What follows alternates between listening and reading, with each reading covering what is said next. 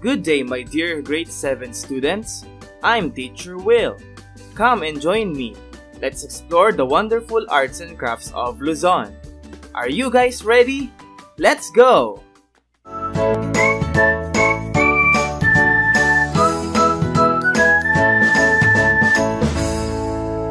It's more fun in Mapeh. The islands of Luzon have a vast collection of arts and crafts. Can you tell whether the following arts and crafts are from Luzon? Can you tell where this art came from?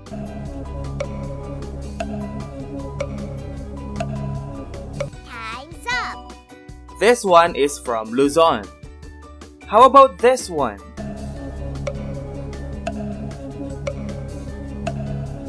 Time's up! Did you say Luzon? You are correct. Is this one familiar? Is this from Luzon?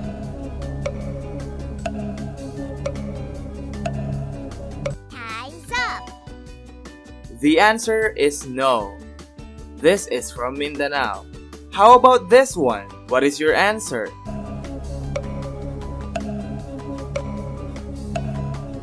Time's up! If you answered Luzon, you are correct. Last photo. Do you think this is from Luzon?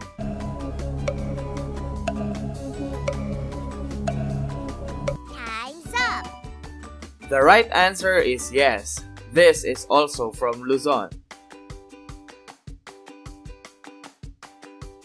The elements and principles of art and design are the foundation of any artwork. Please notice how people from Luzon use those elements and principles in their arts and crafts. Do you know who is the woman on the picture? In what particular province do you think she comes from? What is the form of art does she do?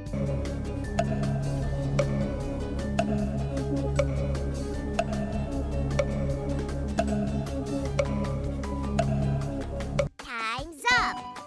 This is Apo Huang Od from Kalinga in Cordillera. She is considered the last mambabatok. The art of tattooing. Tattoo art is one of the well-known art forms in Highlands of Luzon, particularly in the Cordillera Administrative Region.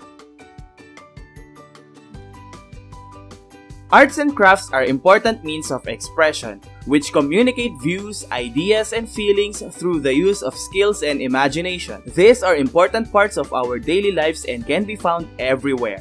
Arts and crafts of Luzon, Highlands and Lowlands. Arts and crafts of Ilocos Region and Cordillera Administrative Region. Vegan, considered as the Intramuros of the North, retains the Spanish colonial architecture along its narrow and cobblestone streets as Calle Crisologo.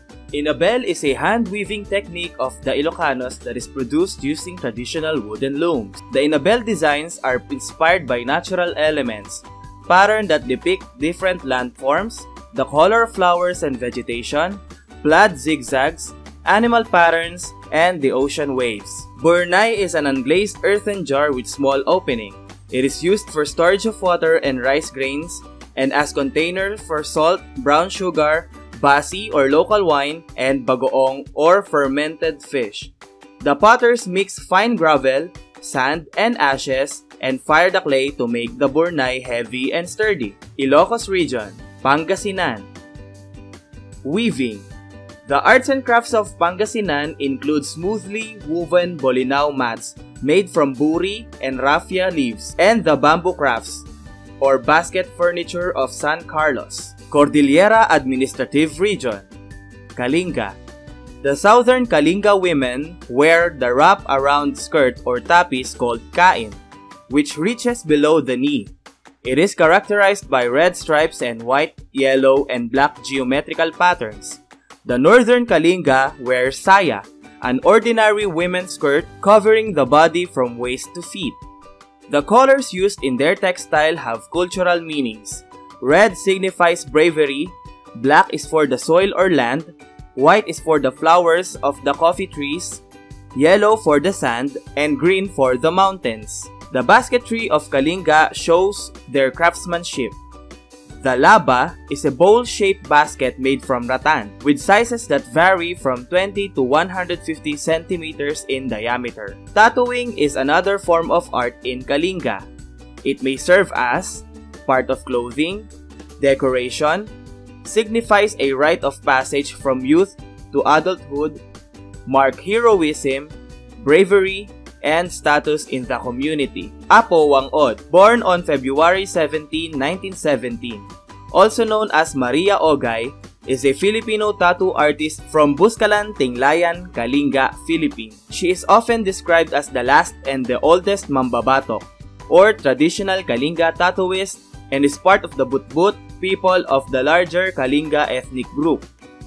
She has been tattooing headhunters and women of the indigenous people of Butbut in Buscalan, Kalinga since she was 15 years old. But the Butbut warriors who used to earn tattoos through protecting villages or killing enemies no longer exist. Despite that, Wangod continues to apply her traditional art form to tourists visiting Buscalan. The National Commission for Culture and the Arts, or NCCA, conferred on Wangod the prestigious Dangal ng Haraya Award at Tabuk, the capital of Wangod's ethnic province of Kalinga, in 2018. She was nominated for the National Living Treasures Award, or Gawad Manlilikha ng Bayan, in 2017. Her nomination is still being processed by the NCCA.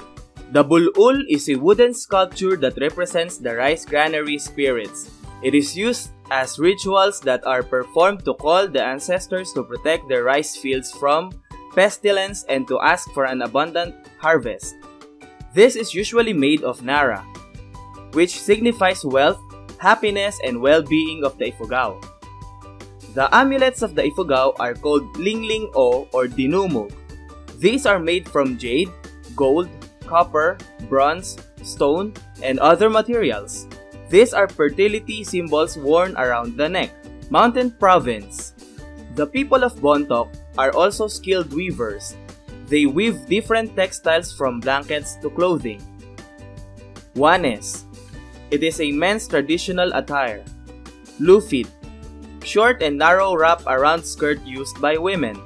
Married women wear a type of belt called ginaspalawanes. The native of Bontoc create their textile patterns through the ikat, a weaving method. It is a process of tying and dyeing the threads to prepare the patterns before they are woven into textile. The province is also known for their burial cloth kadangyan, woven by female elders. Abra. The Tingians weave textile for clothes and blankets. They are noted for their white textile with horizontal stripes found in the edges, like those in the bankudo or wrapped around skirt, or vertical stripes in the center, like those found in the balwasi or female blouse. Arts and crafts of Cagayan Valley and Central Luzon. Cagayan Valley. Batanes. The Ibatans are the people living in the Batanes group of islands. Their houses have unique architectural forms made up of limestone walls, reeds, and rogon roofs. Vakul is a headgear used by Ivatan women to protect them from the heat of the sun and the rains.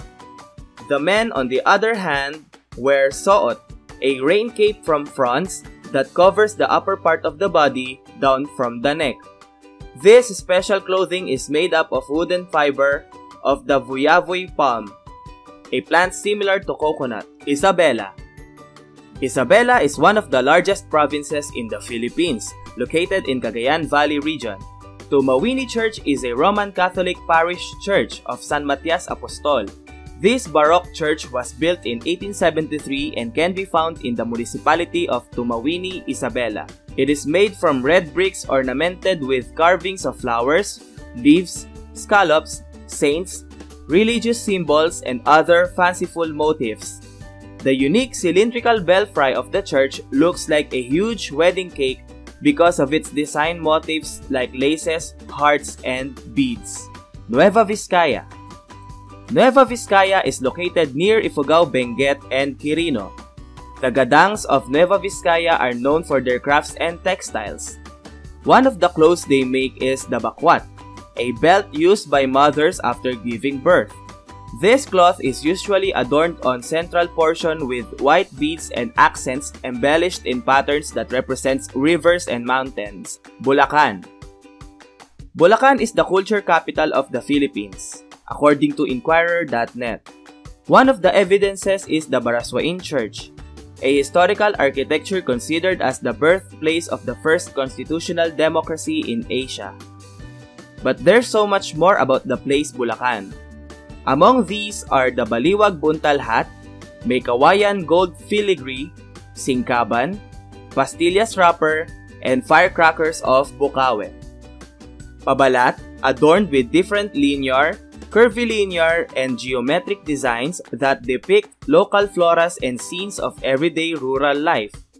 Singkaban is the local term for bamboo arches designed with kayas or wood shavings.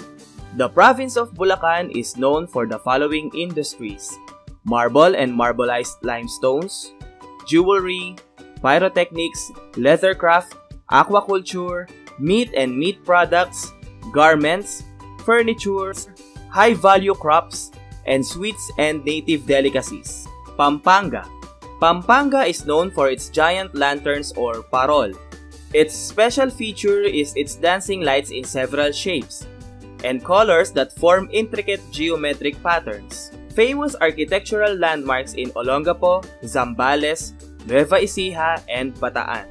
The Subic Spanish Gate, located at the corner of Dewey Avenue and Samson Road in the city of Olongapo, Zambales Province, Philippines, was built in 1885 when the Spanish Navy authorized the construction of the Arsenal de Olongapo, after King Alfonso II of Spain issued a royal decree declaring Subic Bay as a naval port in 1884. The gate served as the west gate of the arsenal and faced the Spanish-era settlement of Olongapo. A high wall of locally quarried stone connected it to the south gate that faced the waterfront. In addition to being used as main entrance and exit to the naval station, the gate was also used as jail during both the Spanish and American occupation.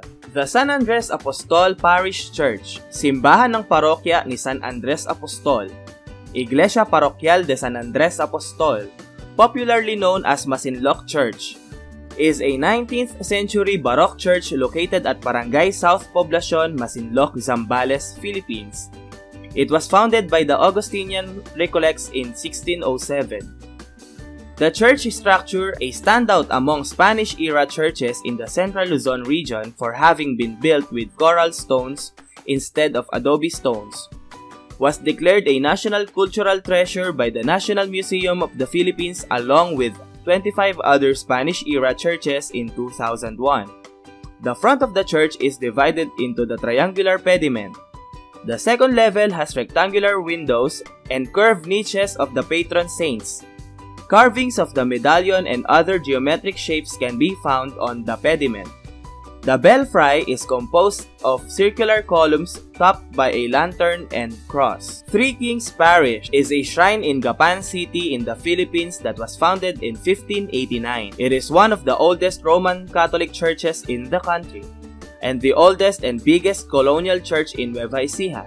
There is a mural of Holy Trinity on the ceiling, all which are characteristics of a Western architecture. Abukay Church or the St. Dominic de Guzman Parish Church, established in 1587 and administered in 1588 by the Dominicans, is an example of Renaissance architecture because of its vertically single or double divided columns, a triangular pediments. It has a 5-layer bell tower ornamented with semicircular arched windows. They used brick, sand, stone, gravel, cement, steel, and concrete. Arts and crafts of Calabarzon and Bicol region. Laguna. Paete, one of the towns in Laguna, is famous for its wood carving and is considered as the wood carving capital of the Philippines. The local term for carving is ukit. Paete carvers usually produce wooden religious images and wood panels with decorative flower patterns and florid geometric designs. Rizal Province. Angono in Rizal Province is considered as the art capital of the Philippines because of the town's rich and artistic expressions that include music, painting, sculptures, and folk arts. The town is known for its gigantes. The gigantes are big papier-mâché figures of humans that represent farmers and fishermen. The earliest known gigantes are composed of father, mother, and a child measuring between 7 to 10 feet. These are traditionally paraded on the 22nd and 23rd of November in Angono during the Gigantes Festival that coincide with the town fiesta. Batangas. Taal, Batangas is famous for producing embroidered piña fabric made from fibers of pineapple and woven costly fabric. These are used for piña barong, wedding gowns, and other formal attires. The burda, called calado, is painstakingly made by three groups of people: the designer, the embroiderer, and the cutter. The balisong is also known as the butterfly knife. Batangas is considered as the balisong capital of the Philippines. Batangueño blacksmiths have gained such renown for the quality of their workmanship that Hollywood producers employ them to create props for big-budget films. The balisong was commonly used by Filipinos, especially those in the Tagalog region, as a self-defense and pocket utility knife. Quezon. The town of Lucban is famous for the Pahiyas Festival, celebrated on the 15th of May in honor of San Isidro Labrador, the patron saint of farmers. During the festival, the townspeople decorate their houses with products and colorful thin rice wafers called kiping. The kiping is made from ground glutinous rice that is thinly coated on mature leaves and steamed over the low fire. Bicol Region.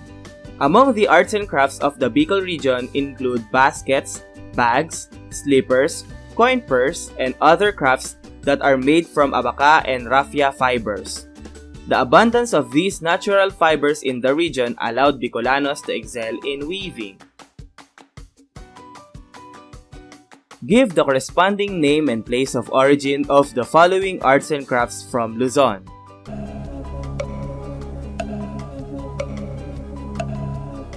Time's up. The answer is Burnay. The place of origin is Ilocos.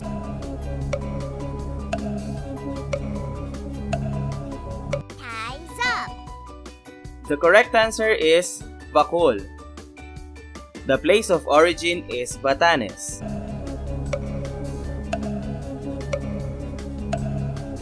Time's up. The answer is Bulul. The place of origin is Ifugao.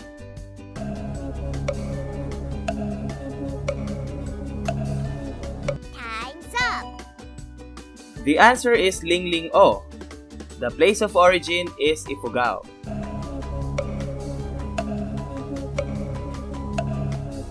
Time's up. The answer is Bakwat.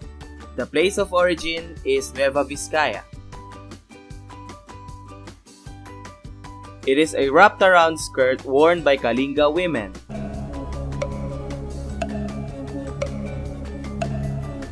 Time's up. The answer is Kain. It is a local term for bamboo arches designed with kayas.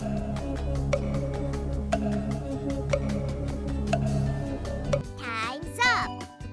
The answer is Singkaban, a thin rice wafer made from glutinous rice.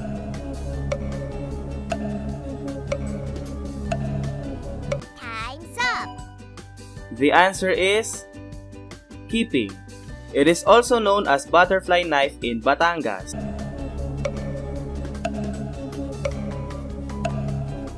Time's up. The answer is Balisong, a big papier-mâché figures of humans that represent farmers and fishermen.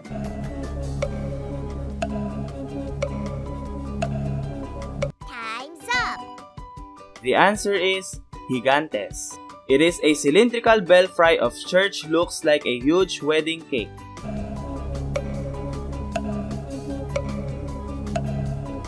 Time's up. The answer is Tamawini Church. It is the gate served as the west gate of the arsenal and faced the Spanish-era settlement of Olongapo.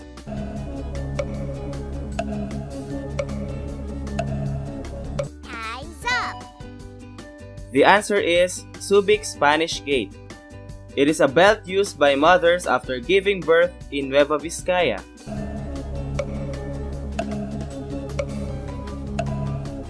Time's up. The answer is bakwat. It is a wooden sculpture that represents the rice granary spirits.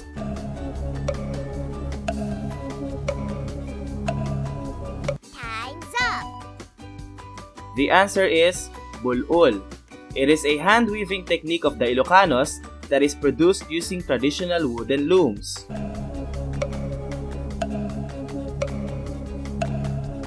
Time's up. The answer is inabel. Answer the following. It is a belt made by the gadangs. Mothers wear it after giving birth.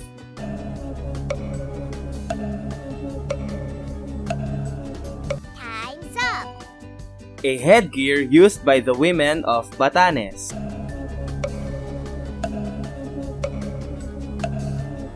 Time's up.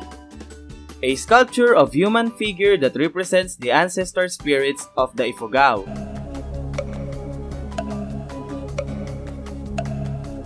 Time's up. It is a rain cape worn by Ivatan men.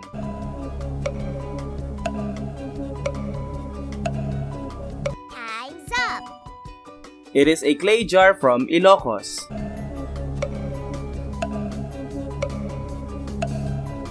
Time's up. It is an amulet worn around the neck used as fertility symbol of Ifugaos.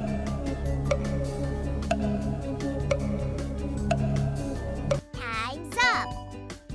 It is a local term for bamboo arches designed with kayas in Bulacan.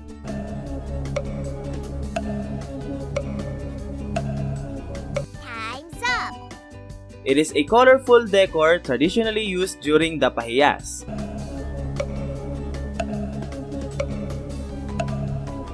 Time's up. It is a wrapped around skirt or tapis worn by southern Kalinga women.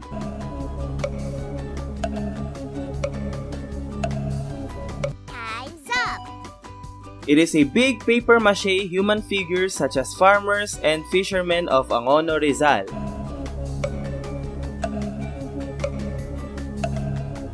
Time's up. These locally produced looms are well known in Ilocos region that represents the waves of the sea.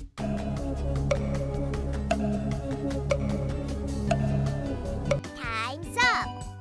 The artwork from Kalinga that is considered as clothing and decorations which consist of geometric patterns and lines.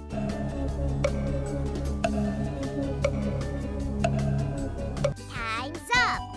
Is a sculpture of human figure that is made out of wood that represents the ancestor spirits of the Ifugaos.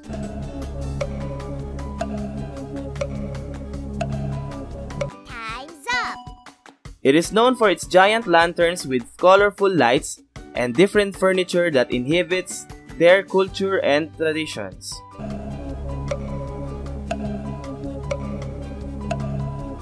Time's up.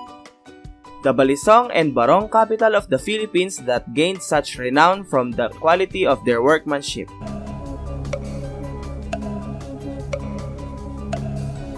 Time's up.